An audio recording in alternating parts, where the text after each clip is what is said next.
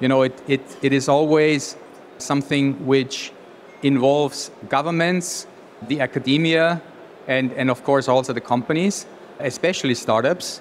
And there's different companies which are in different countries, and depending on the rules, it can help you or it can prevent you becoming successful. Great. Talking about sustainability, I will take it back to Aya and tell the talents. So the challenges in the talent is not that we don't have youth.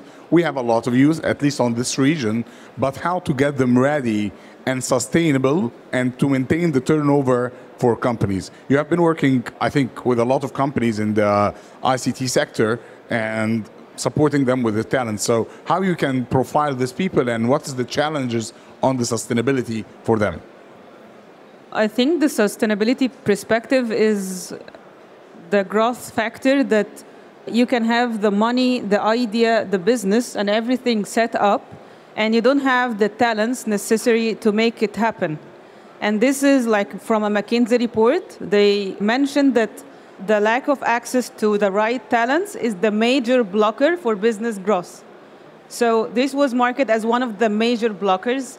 And there are people who try to solve this problem from different perspectives, like from the upskilling, boot camps, matchmaking events.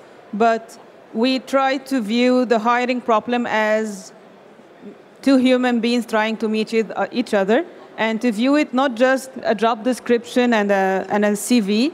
It's a profile and a timeline of a person and a portfolio of a company that has a growth plan. So we grasp all this kind of data from both sides and try to do this kind of a very quick matchmaking between both sides. So from sustainability point of view, a company or an ecosystem will not be able to grow with the speed and time to market required without the access to the right talents, while the money is there and the opportunity window is opened. And without having the right tools for talents mining, we will keep like doing the MVP and the version 1, version 2 thing, like stage of things, and then we reach a plateau where we don't have the workforce required to make it happen. So, yeah, that's my 2 cents. Jumping to Ziad, and you finished, when I met you first, it was I think 1 year ago in Saudi Arabia, and we were talking about we're still in the MVP, we are trying, we are having the license. You are now into market. What's the challenges for DeepTech startups and for yourself from an MVP till the market? The first challenge we have faced at the beginning is how to convince authorities to get the permissions. Because how we are flying beyond visual line of sight. A lot of authorities are giving visual line of sight permission, but no one got beyond visual line of sight permission. I'm talking about Omani market currently. And this was the biggest challenge, and we successfully obtained the permission. And now we've flown for more than 2,000 kilometers of total trips. The second challenge was how to get customers. Okay, especially how to convince the customer, okay, you are coming with a new technology. How you will convince them that, okay, this technology will reduce your cost, will increase your efficiency, and your effectiveness will increase your revenue. This is one of the challenges we faced. And the third challenge is, and the most challenge was mindset of people, okay? Especially drone is something new, okay? When you see a drone that is flying on your house, it's something weird. We did not get used to this feeling still. So this was one of the challenges. We solved it by doing campaigns to tell people that we are here, we are doing drone deliveries, we are not using cameras. This was one of the biggest challenges we were facing, is mindset of people. Okay, great. Moving to the market. Most of you guys are operating on the MENA region in a way or another. And as Joanne mentioned earlier, as we see, there's not a lot of deep tech startups on this region. Do you think geographically this is something positive or negative, and how you overcome this part? So I guess we have a very unique advantage operating in this MENA region. Having a deep tech coming out of this MENA region is something that is not very common, is something that is very promising. We used always to get the deep technology from the outside, from the north, from the west, sometimes from the east, but not from the region. Having the technology coming from the region where you know the problems, where you know the solutions, where you are very close to the deployment, where you can work with the legalization entities, I think it's a very good advantage for us.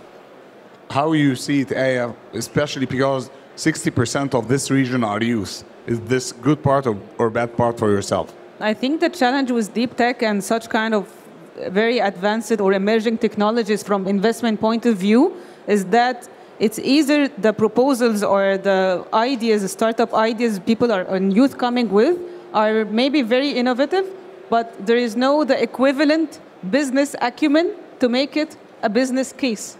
Or it's an R&D coming from an academic perspective and not supported by the business perspective as well. We will come to the investment part. Yeah. I know you have a lot to say. So this is a part, and the other part is the awareness of the investment bodies about the impact of such researches and emerging technologies and sponsoring it to create the infrastructure for the economic growth they are searching for. That's number 2. And number 3 is what Ziad mentioned about the laws and the government enabling this to happen and bringing in the infrastructure for it to happen as well. So I believe this is one of the major challenging things, basically in Africa, when it comes to the infrastructure for such deep tech things to happen. Jürgen, you came from Europe to start something here in the Middle East, and especially the GCC area. I would like to know your experience. We are all coming from the EMEA region, but I would like to know more why this region is specifically for you. Well, you just said it. You have a very young population, and it is the young who change the world, not the old one, right? And you probably all have heard about all Europe. That's because the average age in Europe is about 50. Here in the MENA region, it's below 30, and young people, they want to change the world, they want to improve the world, they want to grow, found a family. And this kind of mindset, that's what Sid also mentioned, I think is one of your biggest assets you have here. You have a very open-minded mindset, a very technology-friendly mindset. You understand the potential, what you can do, and that's why we also want, try to become a part of this here. Ziad, you are incorporated in different countries, but your R&D is in Oman. Elaborate. You can put it in the US, in your company in the US, or any other branch. If you ask me this question 1 year ago, it was completely different. But what I can see now, we are having a very good opportunities in MENA region, especially now a lot of government institutes are supporting deep tech technologies. The mindset is becoming different day by day. Very good support deep tech companies are getting. This is what I can see. There is a big move, a big change in a lot of MENA countries right now. So I see that entering to MENA market is a very good idea. And I think there is a good future for MENA market. Great. Going to the investment, and I know for any startup, this is like the untapped taboo. So I will start with Aya. We have a success story here, but this success story came after too much failures. I think not few months, maybe a lot of months. So we can start with someone who just raised a good round of investment. Can you tell us the story and advice like entrepreneurs that's starting deep tech? Because there's always the word of engineers and the word of investment. And it's always two islands. So how you connect these islands?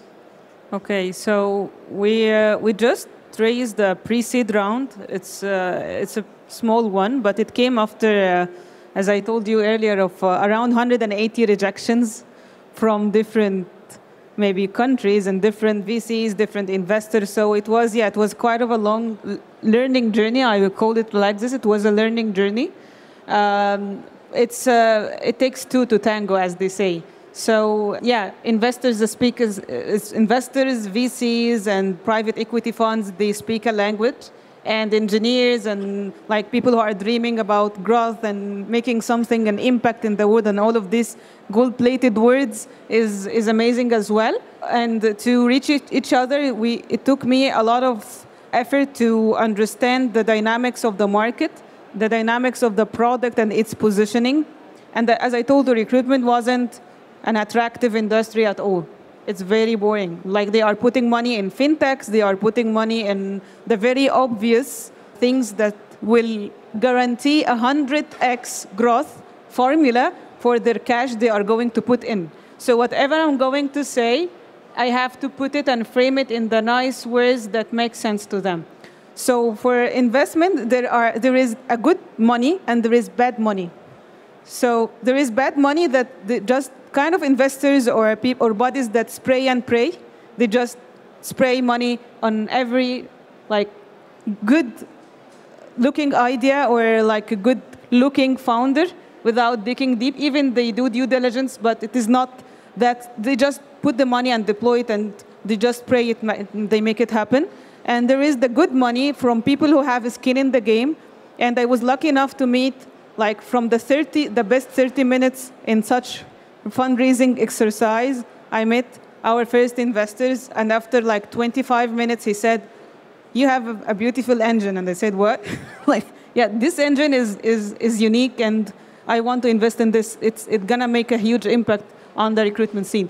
So, and he came in and he saw the economical potential and he started bring his advisory hat as well, which is like it's money and advisory. And we had like a motto on our board that money is everywhere, money is abundant. Especially in this region, money is abundant, but bad money will screw up the company. So if I have like 2 cents to mention here, it's like to be wise enough to always be a learner and a student as a company owner or a founder, because we don't know it all, or even engineers don't know it all. So there is like the business side of things, there are the investment, the long-term investments and all of this side, and there is the part of selecting the right people on board who will really push your company forward, not just bringing in any amount of money. Yeah. Okay, thank you. So going to Hussein, maybe they didn't get an investment round, but through a competition, they can get some funding to keep going. So let me tell you something. The last event I attended for startups and funding and so on, all messages were positive, except for deep tech companies. No, all the messages was, it's very easy to build a very good business model, to get a good investment. If you are deep tech, it's a special case. Let's discuss it later, because it's very difficult. So we had several meetings with VCs at that event. I had like meetings with more than 8 VCs. I got a very clear message. So I'm sorry, you are working in a deep technology that we do not understand. We cannot invest in something that we cannot understand. The message for me was very clear. You need to speak their language. The money saving, the production money saving that you will give to them, and then you will get the investment money. So our decision was, we will kick off by self-funding. We did the self-funding, and until today, from, you can say, 2020 until today, Bright Skies, the mother company, has invested like $2 million to boot up this startup. We got also some research fund from Intel and from KAUST in Saudi Arabia. That's something like 200K, not too much, so it's just giving you some push forward. And then we found this great opportunity of the competition. So Dubai had a great competition. The most important of this competition is that you get in touch with the government. You sign MOU with the government for more, I would say, future production or more future deployment. We got an award of 750K, so it's not an investment, it's a good award. But now we are ready for the first commercial deployment where we can show numbers, where we can show the saving of the operational cost, and then we can go with trust to VCs and for investors. Going to Jürgen, because he is always customer-centric. So how you see investment and how you will convince your first customer? Yeah, that's true. I was at the Museum of the Future yesterday, and I read one sentence which said, okay, we now have the technology and the answer, but where's the question? And this means, is there a demand from a customer side? And then you have to know exactly who is your customer? Who are you actually aiming for? What do you want to change? And, deep tech means that you are going to change something fundamentally. Fundamentally, you are questioning certain things which are considered the way it is, right? And if you if you have a fundamental change in whatever, and most of it's about people and how they work, how they travel. That's why we are up here, right? And as I said before, transportation is the basis for economic growth. So it's also logic that we are sitting up here somehow, right? And now imagine, and I have been also talking, I think, pretty much about the same amount of people, 180, 200, something like this. And it took me a while to really find out that most of the investors, they do not understand what I was talking about. And they do not understand the implications. That's a big problem. So we have to change how we talk so that they actually understand what it's all about, right? And that's the one thing. And then you were talking about money air and the 100x and stuff like this. But if we're talking about deep tech, it is, of course, also about money. But actually, it's not about the money. It's about the mindset, which Sahid said, right? If you really fundamentally change something, then, money will be pouring in.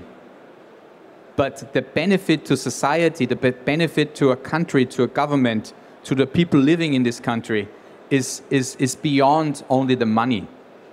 And this is something many investors do not understand, or they are not capable of really grasping the full potential. So, you have to find some way to communicate the monetary benefits, of course, but in the end, it's about more than only the money. Because money is only a means. From an engineering point of view, money is only a means to do things. Okay. Ziad, your company have a special case. Tell us more about it. Again, I will go back to mindset and I'll go back to rules and regulations. We met a lot of investors. We found that the most challenge we are facing is that question comes when we tell them that, okay, the drone will fly. The question comes, okay, do you have permission? Okay, we have. If you want to expand, how you will be getting the permissions? So again, we go back to rules and regulations. So this was the most difficult thing to convince investors to get investment. Okay. A very generic question, but because all the questions all the way was like, we had tried a lot, we have a lot of challenges, a pool of people, the investment. What inspired you guys to complete on this? Like, what's make you every day go to office, I will operate today, I will keep on my dream. So I feel your life is hard as an entrepreneur and as a deep tech entrepreneur. So I need inspiration behind this. It's definitely not an easy life, for sure, especially if you don't see the light at the end of the tunnel, So I would say the light at the end of the tunnel should be the impact that you believe that you can make to your society. Again, we're working in this region. We believe we can make a major impact. We can make a major change. Just imagine you have this commercial corridor, okay? Just announce it in the G20 meeting. This commercial corridor will go through United Arab Emirates, will go through Saudi Arabia for more than 2,000 kilometers. What if you provide self-driving logistic chain that will save something like 20 to 30% of the operational cost and will work 24 hours, over 7 days per week, driving over 2,000 kilometers in the middle of the desert where there are no cities, where there are no place for the driver to get rest and so on. I think you are making a major impact here. So the impact. Going Aya? I will say definitely it's the impact of making impact in a lot of people's lives, maybe years to come.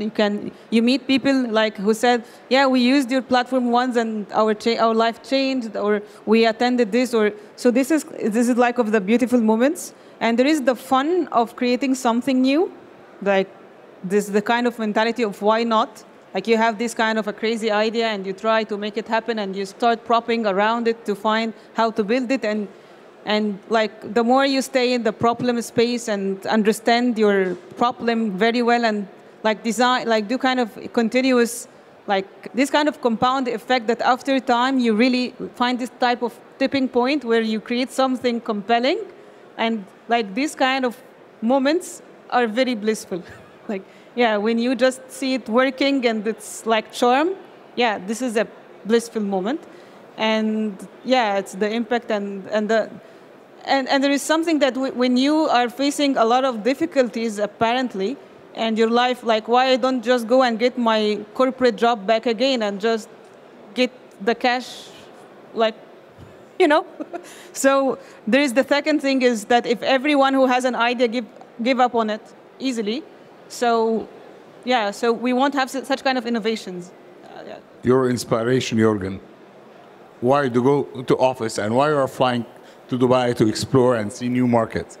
Yeah, so, you know, imagine a world where the standard of living, which is extremely high here, the quality of life, you know, you're all, like all big cities are struggling with air quality and all this kind of stuff, right? So there is always a certain stage where the standard of living rises to such a level that you actually have a decrease in the quality of life. And this depends on how many resources and energy you consume, right? So everybody is talking about world overpopulation. I do not believe in overpopulation. 8 billion, that's not much. But, you know, each of us is having about 50 energy slaves, which means you're one person in reality, but you have 50 people consuming the same amount what you would consume as a person, you know, living somewhere. So we are not 8 million people on this planet, but 8 times 50. We are 400 billion on this planet. This is the problem. And what we try to do is we try to reduce the amount of energy slaves, needing less resources, less energy, to increase the standard of living and to increase the quality of life at the same time. And this is, you know, with the first, the second, and third industrial revolution, the higher the prosperity, the higher the resource and energy consumption. And this is, of course, equivalent to carbon dioxide emissions. And if we have technology where we can reduce the amount of resources and energy, but increase the amount of standard of living and the quality of life, this is what inspires me, this is what drives me. And this is, you know, you cannot measure this by money alone. You can do, we're talking about trillions, but in the end, it's about the standard of living and the quality of life. I really like this thoughts. I have never heard it, so yeah, very nice one. Thank you. What inspires you, Ziad? Do what you love. Do what you love. What inspires me is that drones and AI is my hobby since I was a kid. So whenever I go at work, I'm thinking that, okay, I'm doing what I'm really loving. Of course, with consideration of other things such as you should have a business model, you should have a valid idea, but always do what you love. Whatever challenges you will be facing, it won't be a challenge. It will be a positive challenge that will lead you to new things. So this is what... So how you see collaboration could help in deep tech communities? So the word collaboration, maybe it's very tricky, but we found out that startups always collaborate with partners. I know that there is a bit of a lack of deep tech resources. So how you do this, or collaboration with other startups, how you see it? I would say in self-driving, you can never succeed alone. If you have a very intelligent software algorithm, this will never work without a very intelligent sensor on the vehicle. Will never work with a very intelligent controller on the acceleration pedal, on the steering wheel. So we have a very big supply chain that we need to work with to have a very successful product. If you have every project, you have a new supplier, you will never be able to have a stable quality of your product. It's very important for us to have partnerships for components, for telecommunication partners, for, I would say, multiple suppliers. This is very crucial for our success. Okay. So how you do collaborations? Yeah, it's like I usually view collaboration as this kind of multiplied wavelengths. Like it gives you super engineer, yeah. So multiplied wavelengths, yes. Yeah, it gives you an ultimate amplitude. So it's kind of a catalyst. It's kind of it gives you the kind of the push you want, And maybe this is kind of a mindset in the region that people love to live in silos a bit. So like, yeah, everyone is working alone.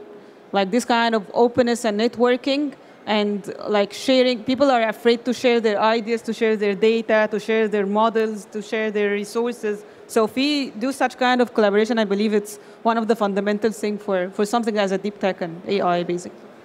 Your collaboration, Jorgen, you are flying us to the moon. Well, yeah. I think collaboration from the very beginning is extremely important. Even before we founded the company, we were talking also to the aviation authorities, asking them about their opinion, what we do, and if they would support it. Otherwise, it wouldn't have made sense to even start the company.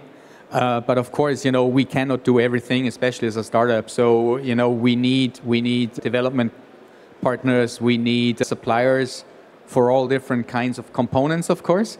But one example which I would like to mention is we were part of Destination DeepTech beginning this year at KAUST in Saudi Arabia. And there were 10 companies there. And in the beginning, everybody was sitting at the table and telling what they are doing from all different branches, food and energy, cooling, everything. And when everybody was sitting there talking about their idea and what their impact would be, I was doing a rough calculation. If this would be applied worldwide, what did companies do? They would reduce about 70% of the carbon dioxide emissions. 10 companies sitting at one table, roughly 70% carbon dioxide reduction, right?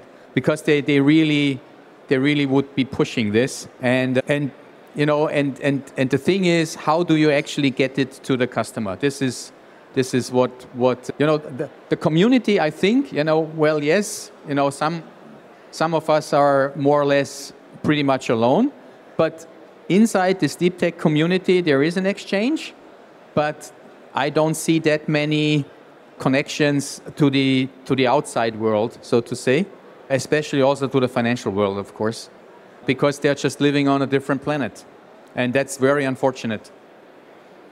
How collaboration help you to go with Talabat? One of the reasons why we are here, right? We are sitting on the stage and presenting ourselves and telling about our endeavor. And yeah, probably someone is sitting here or seeing it on a phone or wherever.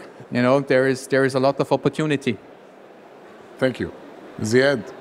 I can see that collaboration is very important for any startup to reach their goal fast. Change your mindset. Sometimes you are doing something maybe that is wrong. When you collaborate with someone, okay, you will notice that why I am doing this, why I don't do this. So collaboration is very important for success of startups. Great. So we are getting to an end. We will open the floor for questions, but before this, I would like to take a takeaway message from every one of you guys supporting to the technology, engineers, and entrepreneurs who would like to do something in the deep tech. So what's your advice and a takeaway message? So we'll start with Ziad. You would like to start? My advice is don't let anything to stop you. Always keep into your mind, the more challenges you face, the more ideas will come up, the more success you will be. Thank you. Jorgen? Well, that's hard, but I would say the most important thing is to have, the right idea at the right time. You can be too early. The right idea at the right time.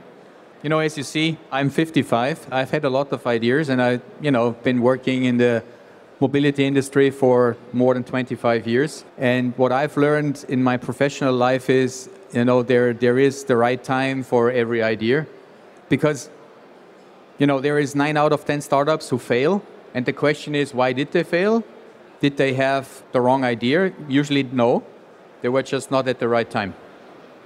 And so that's very, very important, because once you decide to do this, you really have to be absolutely sure that what you believe in also finds a market. That's the most important thing, because without the market, without customers, no matter how good the idea, it doesn't really help. And usually, wait 2 to 3 years or something like this, and then probably the world changes. And we are now living in a world which is changing so fast that there is a So lot it's of the time, opportunity. the Yes, timing. it is time right now, yeah. Aya? For deep tech and AI, I would say to couple, to take care of the product life cycle and the business life cycle with the R&D and the academic research and the innovation part, because we can easily get caught up into research and bringing something new while discarding delivering something meaningful to the business that makes money, and like closing this cycle as soon as possible, and like just like it's done is better than perfect, because we usually want to perfect things. So Just do it now. yeah, just no, like put the like a cap for R&D where like you have the just enough R&D that can be productized and launched to market as fast as possible. Hosam? Okay, so my advice to entrepreneurs and to startups: first, start with dreaming, with the impact you want to make in this world.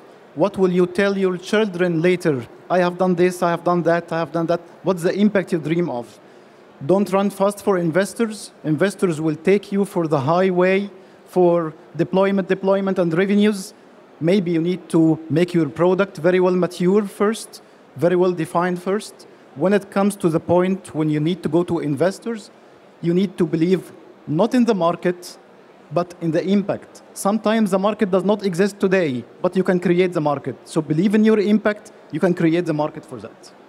Thank you very much. So we are opening the floor for 2 questions.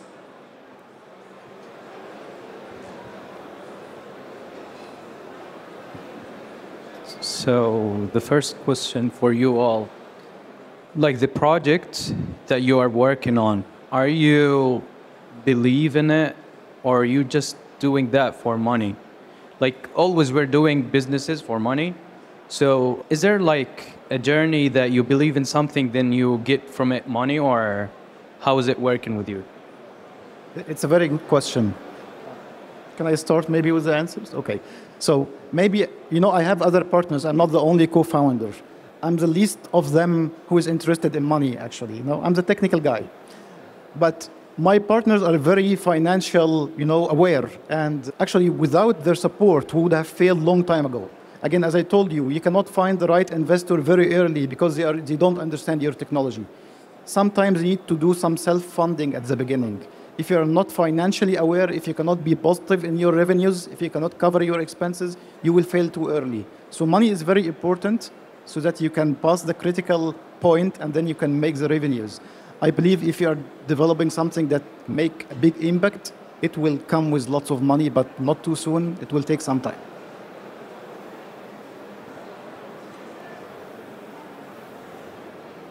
Thank you all for your presentation. I have just one comment and a question. How do you get talented people to a startup and convince them to go with you in this type of journey and dream? Myself, I find it very difficult. I would like to hear from your side. Thank you.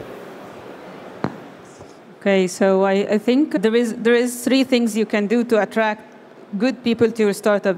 Fundamentally, it's the challenge they're gonna that present well the challenge you are putting them in, and as if it's kind of an overlap of their future with your future. So the more of intersection between the person's aspirations and your company business aspirations overlap, the more he sees himself in your future.